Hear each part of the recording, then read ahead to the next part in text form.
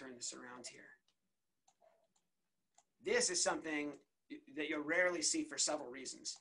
Number one, this is a cartilage tumor here. This used to be the bone, the cortex of the bone, but this cartilage tumor is not behaving in a friendly manner. Look at it. It is destroying the bone, destroying the cortex, invading aggressively into the soft tissue outside of the bone. Obvious invasion. This is a really perfect section here, cut very nicely by some awesome histotext. And when you look in the bone itself, you can see this is normal bone here, right? Or it used to be. It's got lamellar bone lines, right? So when you see lamellar bone with the little bone lines there that are all parallel, you know that that is either cortex or trabecular bone that's normal. It's not being produced by the tumor. When tumors make bone, they make woven bone, okay? Maybe it can mature eventually, but when a tumor starts out making bone, new bone is woven bone. And here we have this island of bone completely surrounded by cartilage tumor. And the cartilage tumor also has, look at all the necrosis, tons of single cell necrosis.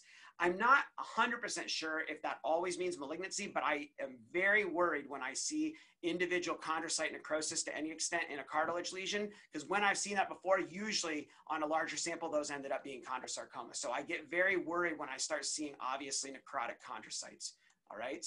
I don't make a definitive diagnosis of malignancy based on that alone, but on a small biopsy, that's a feature that concerns me. We also have extensive mixoid change to the matrix here. All the bone is being completely permeated. This is a perfect example to burn in your mind of what permeative growth looks like. The problem, of course, is, yes, it's easy to see it here because this is an amputation specimen. So we can take a huge slab of bone and the adjacent tissue and see everything.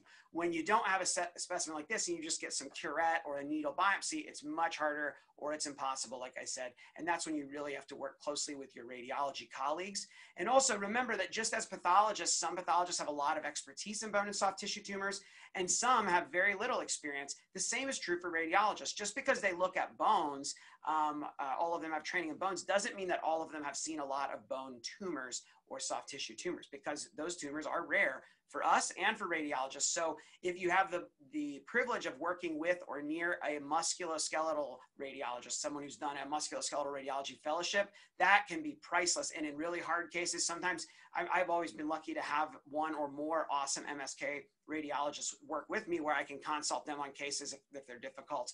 But if you don't have that, see if you can get the imaging study sent out to be reviewed by an expert, because that can also be helpful, just like getting the pathology reviewed by an expert. So just keep that in mind. And if you don't have a close relationship with your radiologist, fix that, because I can't tell you how many times my radiologists have really helped me on a hard case, either saved me from making a mistake or helped me to see a nuance that helped me put the pieces together and figure out the right diagnosis for the patient. So I rely very heavily on them, especially in bone pathology. Do not do bone pathology without radiology support. You have to at least have a radiology report available to you, or ideally be able to see the images yourself. And if you can't, then you really are limited in the amount of information you can provide. And if I have a case where I really just cannot get that information, which is extremely rare, but I've had that before with some consults in the past. And there are times where I'll say, well, here's what I see, but I really don't know what to make sense of this because I don't have any radiology information. So in any case, I've not had to do anything like that for a long time. The other thing here is look at the cellularity. This is very cellular, and the cells are enlarged and atypical, and they're kind of spindled. So I know we saw some areas that look kind of like this in that last cartilage case, but again, in a small benign growth pattern lesion in the small bones of the hands and feet, totally fine to see stuff like this. In a long bone, that's atypical. But here we actually are in the foot. I forgot to tell you that. This is in the foot. So even though if I just had this in the middle of the bone and it was benign in its growth pattern, I'd be okay with areas, even though that looks really weird. But once I see it permeating through the normal bone, destroying the cortex, invading the soft tissue, this is chondrosarcoma. Doesn't matter if we're in the foot or the hand. This is definitely chondrosarcoma here. And this is one of the only times I've ever seen chondrosarcoma and epidermis on the same slide, because this was extending so far out of the bone that this section actually was able to see skin all the way down to bone. Pretty unbelievable. Very unfortunate case. This patient lost their foot. This was some years ago, and I'm not sure what the final outcome was, but I hope that the patient did well.